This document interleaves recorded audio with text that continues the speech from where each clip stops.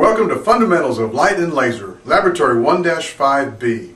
In this part of the lab, we're going to measure the Fraunhofer diffraction of a laser beam passing through a tiny pinhole.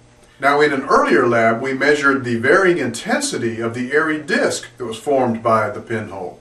This time, we're going to actually measure the diameter of the airy disk with a ruler. Then we'll use the mathematical formula that defines Fraunhofer diffraction to predict the size of the pinhole that formed that airy disk. Let's go look at the equipment and take some measurements. I've got the laser mounted on a laser jack, which allows me to delicately position it vertically. And I've got my 50 micron pinhole mounted in a slide holder. You can see that the Newport kit provides that. I will say that the alignment of that beam onto that little hole is very critical and very delicate. So take your time and get it just right so that you get a nice maximum pattern on your target. Using a meter stick to position the target exactly 1 meter away, which is adequate for the 50 micron hole according to the equation. And there's our target we will measure the diffraction pattern on. So let me turn the lights down and we will try to measure that diffraction pattern. So I have lowered the lights and slowed the camera speed down considerably so that you'll be able to see with this video the diffraction pattern formed by this very tiny pinhole. We're exactly 1 meter away from the pinhole aperture here. And the diffraction pattern is striking our target down here. Let me zoom in now and let you look at that diffraction pattern more closely. And I believe that you'll be able to see it actually better than I can with my naked eye. If you look closely, you can easily see the central airy disk, which is the 0th order of this diffraction pattern. Then there's a dark area, which is the minimum that we'll be measuring in a moment. Then you have another bright ring around here, which is the 1st order diffraction occurring, followed by another dim dark ring that you can just barely make out. And if you look really closely, you can see the 2nd order diffraction out here in the perimeter. So what we're going to do is measure the diameter, if you will, of the first minimum.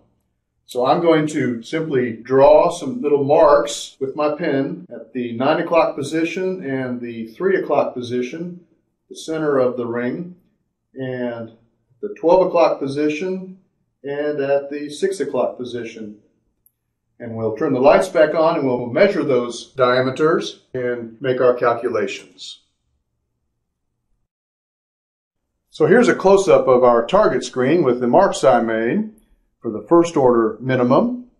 We'll take the diameter vertically. Looks like it's about 2.6 centimeters. And horizontally, the diameter looks like about 2.3 centimeters. So we'll say the diameter for the first minimum is the average, which would be 2.45 centimeters. Let's look at some of the calculations for this laboratory. To begin with, we needed to be sure that our screen is far enough away from our pinhole to guarantee that we will see a diffraction pattern. To do that, we use equation 516, which says that our screen distance must be greater than 100 times the area of our pinhole aperture divided by the wavelength. For us, that would be 100 times 50 microns is our diameter. And that would be the diameter, so we will take the diameter squared times pi over 4 to get the area, divided by the wavelength, which in our case for a helium neon laser we'll say is 633 nanometers. Now we're going to have to be careful with our units. Microns is the same as times 10 to the minus 6 meters, and nanometers is the same as times 10 to the minus 9 meters. So if you put those numbers into your calculator, you'll get that the distance must be greater than about 31 centimeters. And we are, in fact, at 1 meter was how far our screen was away, so we're well beyond the range to be able to discern the diffraction pattern. In fact, you saw it on the screen quite easily, and that's evidence of the fact that we are far enough away. Next, we're asked to calculate the predicted size of that central airy pattern disk, and that would be the radius of that is equal to 1.22 times the wavelength of the light times the distance to the screen divided by the diameter of our pinhole.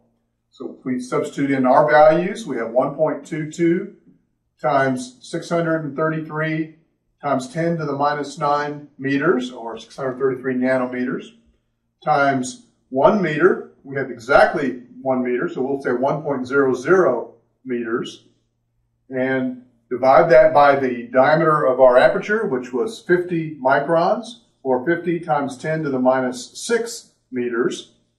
And if you put all those numbers into your calculator, you'll find the answer of 0.015 meters, or a diameter, we'll use a little d, predicted for our pinhole of 3.0 centimeters. And if you'll recall that we measured our diameter of our airy disk to be 2.45 centimeters. And if you calculate that percent difference, you'll get about 18% difference. That's really quite large, larger than we would like to see. And so let's try to work this problem another way. Suppose that 50 micron pinhole is subject to question. Maybe it's not really 50 microns. Suppose we measured our disk at 2.45 and we solved for the diameter of our pinhole. Then the diameter for our pinhole predicted would equal 1.22 times the wavelength times the screen distance divided by the radius of our airy pattern. We'll say the measured value.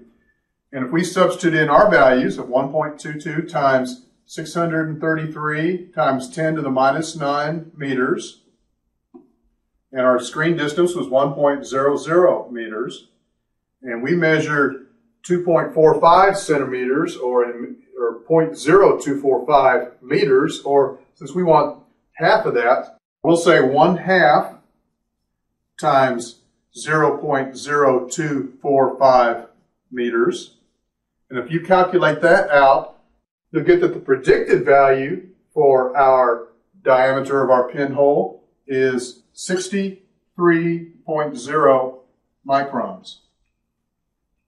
Now, we just happen to have access to a microscope here, and we took that slide and actually took a photomicrograph of it and measured it, and this is the results that we've got.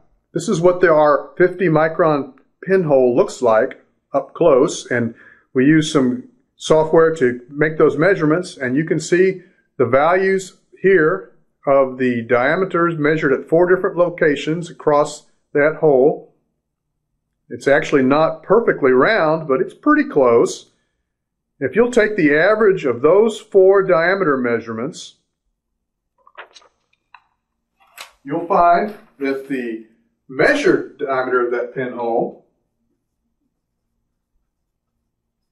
is an average of 64.11 microns. And compare that, we measured actually predicted it would be 63 microns, not 50 microns. And that results in a percent difference of about 2% difference.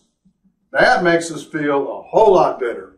But we can verify experimentally and determine what the size of that pinhole was rather than take for granted the labeled value of 50 microns.